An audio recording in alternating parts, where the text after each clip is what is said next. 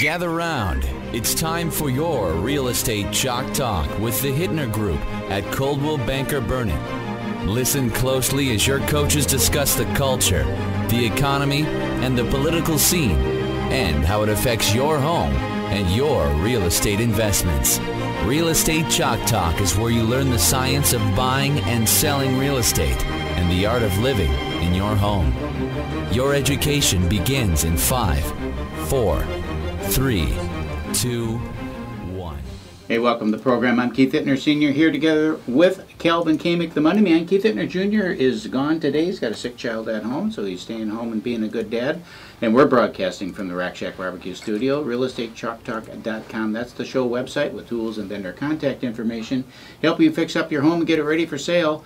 612-627-8000. That's the number to call, 612-627-8000. Remember, old number 17 spice mix from the Rack Shack Barbecue. It is so versatile. What'd you put it on this week? This week I put old number 17 on the sweet potatoes. Sweet potato? Yeah. On the fries or just a sweet potato? Just a sweet potato right out of the oven, a little bit of butter, old number 17, mix it up.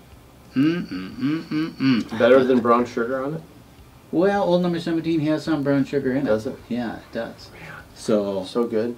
It was really good. Anyhow, it's a great meat rub and a great topical, and you can get old number 17 at the Rack Shack Barbecue. Just go in and say, I want some of that rub. Can you get it online at all? Or? You can get it online. You go to Rack Shack Barbecue Store, rackshackbbqstore.com, and you can order the rub and any of the sauces online. Sent some sauce out this week. So nice. Yeah.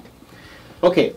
So on the program this week, we've got Gina Enderling is going to be on the program, one of the agents of our team. Jason Stevens is going to be in from Fan Man Lighting. Looking forward to having a conversation with Jason about the Fan Man and about fans in the home and what makes a good fan and what makes a not so good fan and what the differences are, and then some lighting opportunities that they also have over at Fan Man. You can figure out if you should blow air up or down finally. We'll find out. Stay tuned. We're going to ask the question: air should be blowing up or air should be blowing down? It's an age-old question. It is.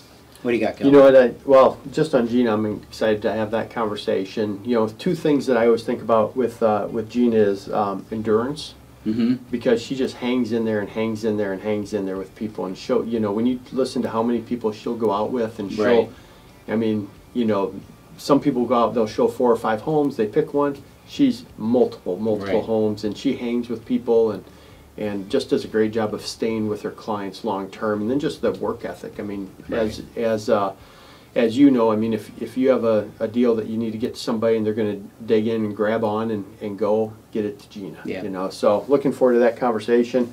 We're going to talk a little bit about Vikings news because the preseason did start Thursday evening. We'll talk about that. Some insider information on what's going on in Washington right now, based on a conversation I had with a good friend of mine who is in the know and working out in New York, chief financial strategist for BMO Harris Bank.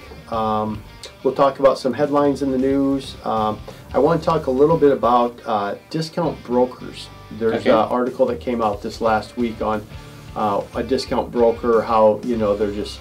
So I'm curious about talking about the future and some discount brokerage stuff. So that'd be interesting. And then we'll talk a little bit about the economy. We had the jobs report come out, and then some real estate news. It's kind of funny.